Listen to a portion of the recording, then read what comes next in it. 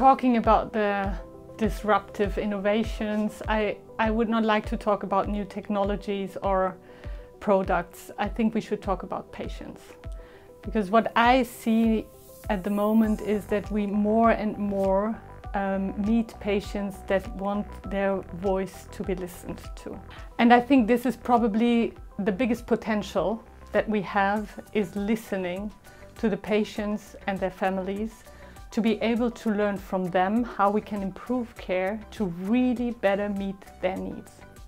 We have seen tremendous improvement in treatment.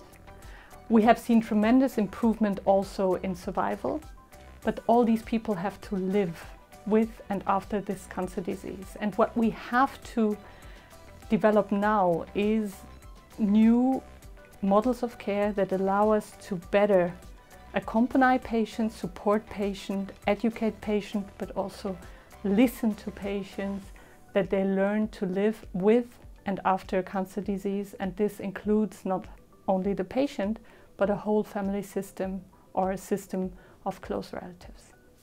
When we think about the models of care, what we are trying to develop at the moment in my own setting with a group of nurse researchers, but together with oncologists and people from the industry that develop electronic patient-reported outcome systems, we try to use electronic patient-reported outcome systems to be better informed about the needs of patients, to then respond with a new model of care to their needs.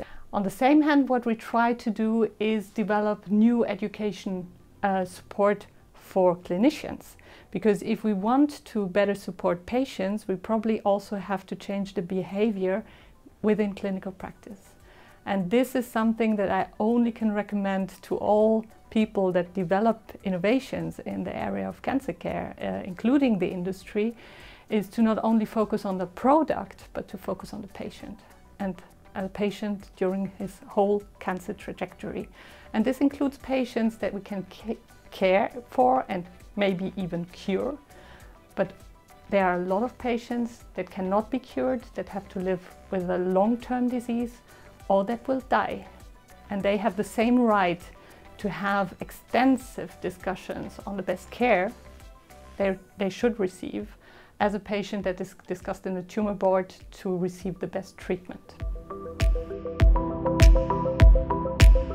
So an industry that will allow the cancer population, including their families, in a more sustainable way to live with their cancer disease, and not only focusing on the return on investment that they get on the product, but to focus on a sustainable gain for the whole society. So to listen to the needs of patient and to engage patient in the development of innovations in cancer care or cancer prevention, I think we have very good examples in other countries. In Switzerland, I think we are a little bit behind the evolution that we see, for instance, in the UK or in Canada, where you have patients counseling not only the way we care for them, but also being involved in the development of new trials. And I think industry could make a very strong case also in Switzerland in providing better models, how we can collaborate with patients where they're not only receiving new treatments or testing new interventions, but where they are involved in the development of these new products. Patients that have gone through such an experience, but of course it needs, or for the patient,